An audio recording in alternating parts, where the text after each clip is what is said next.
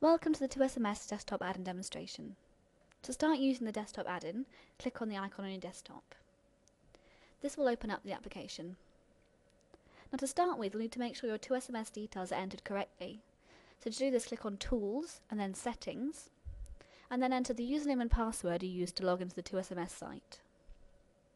When you've done this, just click Save. Now, the simplest way to send a message is to enter the number you wish to send to in the To field, and the message you wish to send in the box below. Now, it's possible for you to set up your message to send at a later date or time. If you wish to do this, you need to click on Message Options, and then select the date and the time you wish the message to go at. You then need to tick the box that says Send Later, and click Send like you were sending a normal text messages.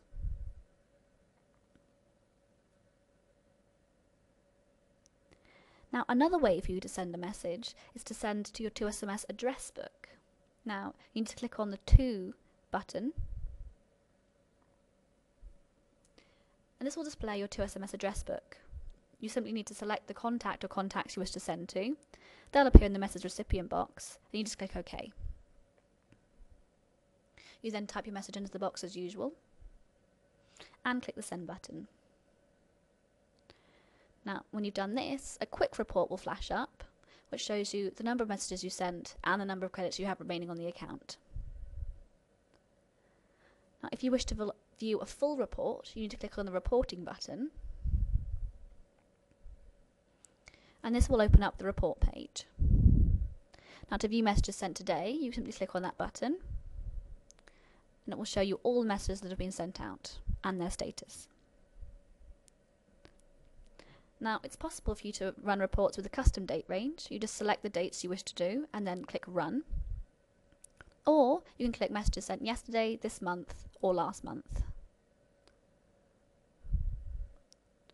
Now, it's possible to send to a group you have set up on your 2SMS account. To do this, you need to select the Group button and hit the To button. This will then display the groups you have on your website, and you just have to select the one you wish to send to and click OK.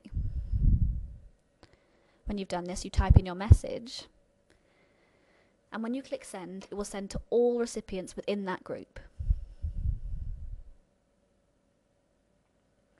Okay, so thanks for watching our desktop demonstration. If you'd like any more information, you can visit our website at www.2sms.com, or if you have any questions, you can email us at support@2sms.com. Thanks very much.